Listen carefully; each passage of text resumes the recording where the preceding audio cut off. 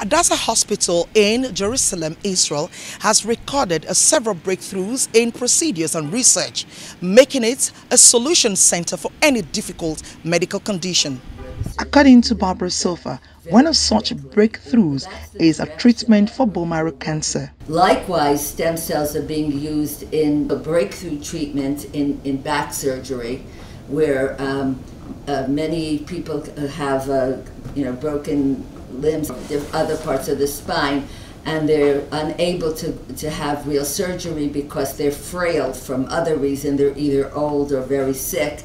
And we now have something called awake surgery, where the surgery can be done very quickly. That's the direction that we're working in the high-tech area.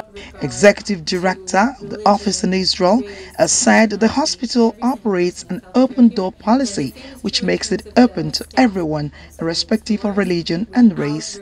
She added that the hospital is a center of excellence with over 200 ongoing research projects, and the hospital also serves more than 1 million people annually. Without regard to religion, race, nationality, every single person has health care here, and the same is true in terms of the staff working here.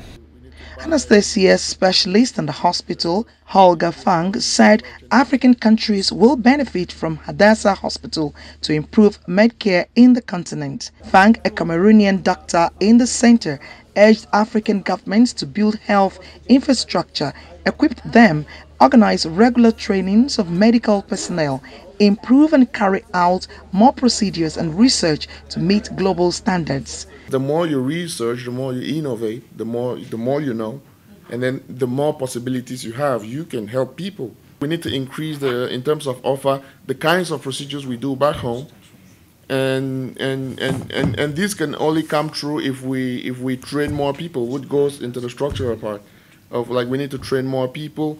We need to buy equipment. We need to improve on supply chain management. Fang said African leaders must focus on building the continent if things must get better.